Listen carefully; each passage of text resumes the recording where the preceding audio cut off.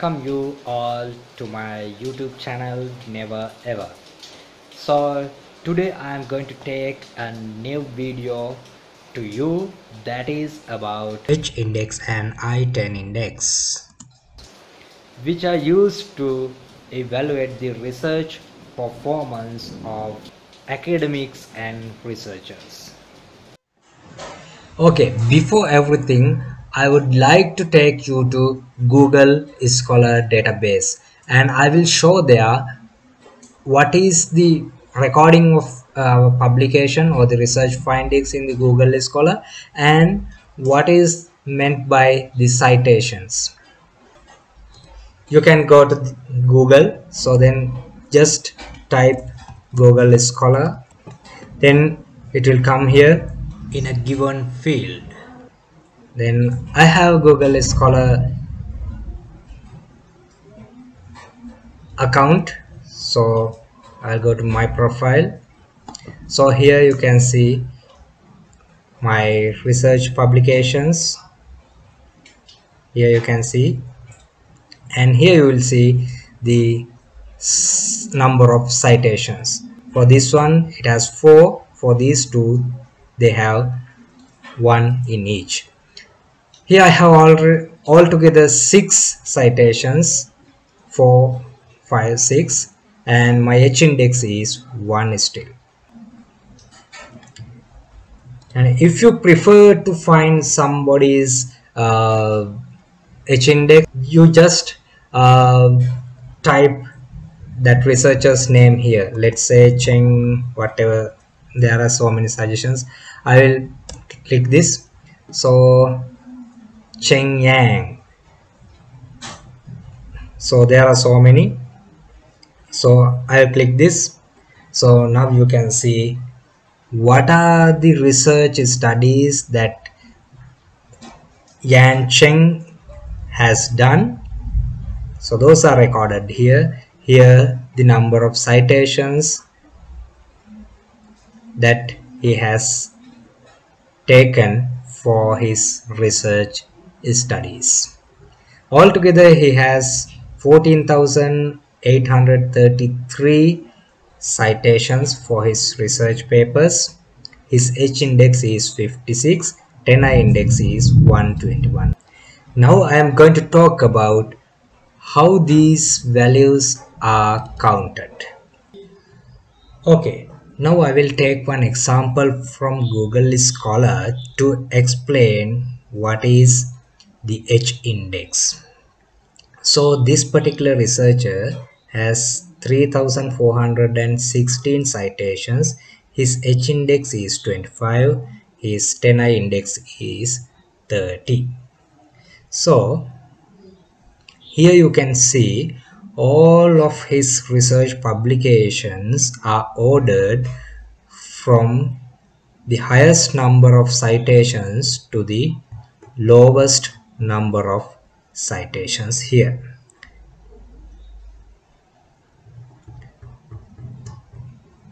For this publication, he has 408 citations, and the last publication he has only 3 citations. So all of these research publications are ordered from the highest number of highest number of citations to the lowest number of citations. Likewise, he has number of publications. So I wrote only up to 26. Let's go to the first publication, which is ranked based on the number of citations. To evaluate the H index, we have to follow this method. So once we first rank all the publications from the highest number of citations to the lowest, the highest number of citations, the publication which has taken the highest number of citations is the first publication. The next one is the second, likewise third, fourth and fifth likewise. So it will go up to the least number of citations.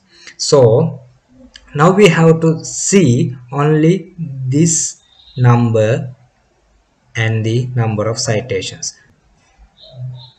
Now we have to see which value is large and which value is the small. So here the number of citations is greater than number 1. Number of citations 322 is greater than the number 2. Number of citations 312 is greater than the number 3.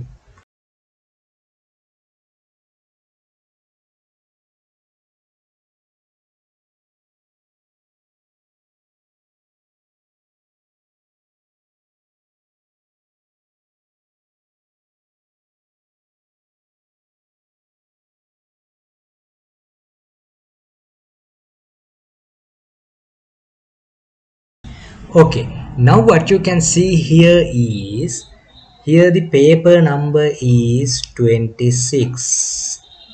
The 26th publication, a multi-step strategy, has only 21 citations. So this 21 is less than this 26.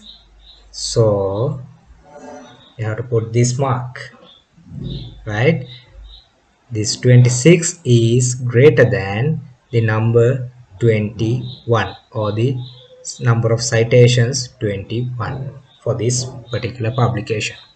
So here we call this as the cutoff. This is the point where you see the cutoff.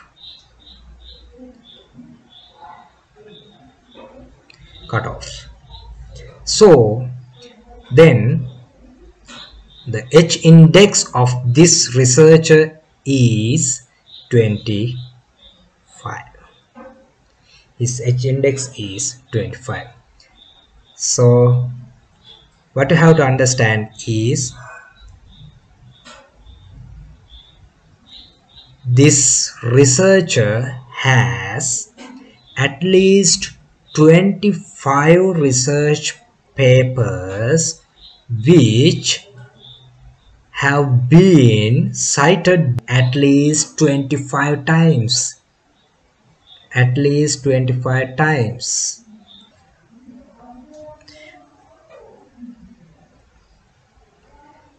So this researcher's H index is 25, right? So you can see here the H index is 25.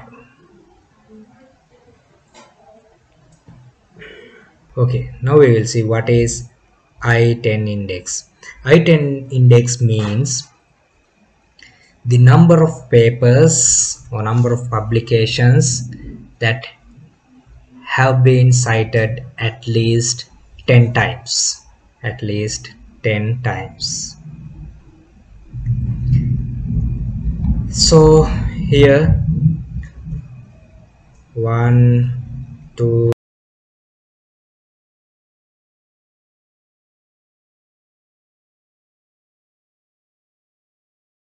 here if you come to here 26, 27, 28, 29, 30.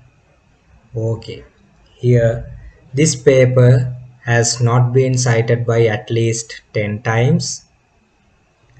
So this researcher has 30 research papers that have been cited at least 10 times.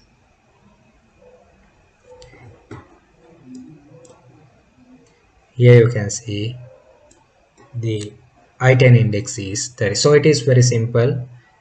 Okay, now I want to explain what are the weaknesses of this H index or the Hirsch index.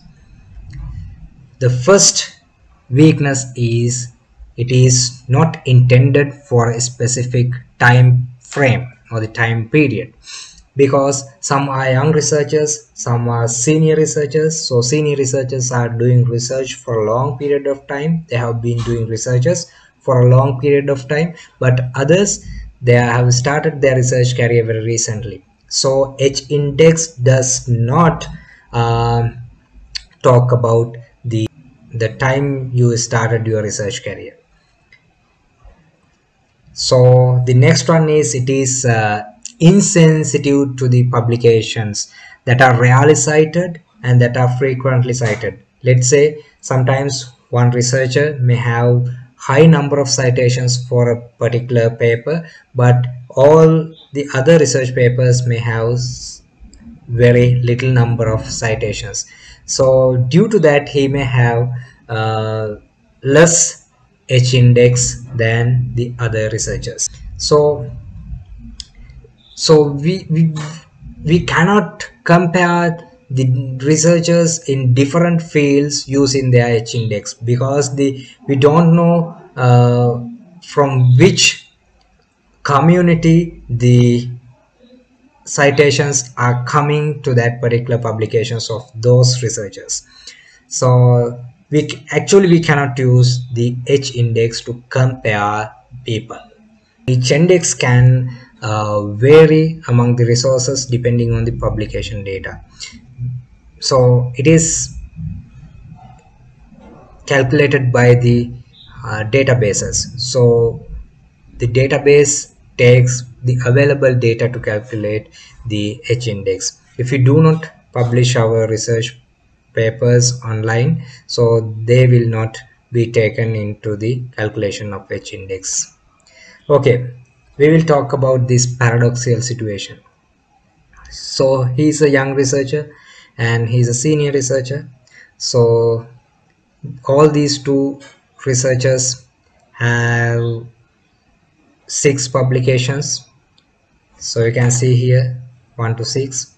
So for the young researcher, his publication 1 2 3 4 5 6. So the first publication he has 10 citations and all the other publications are having lesser number. So what is his H index now? So we can calculate now. So here the number is greater, here the number is less, so his H index is 5. So what about the senior researcher? So the first publication he has 950 citations, here 600, here 100. So he has very high amount of citations. So but he has very little number of citations for his publication number 4, 5 and 6. So what about his H index? It is also 5. So then how do we compare these two researchers and their knowledge, skills and everything based on the H index of these two researchers? So we cannot compare the people using the H index. So this H index is sensitive to the number of publications as well as the number of citations. Number of publications means the quantity of the publications, and the number of citations means the quality of your publications. So if you improve your quality of your publications, you will get more citations, and it requires some time to get more citations. But young researchers will get less number of citations even though they have good quality research papers, because to come citations it takes some time.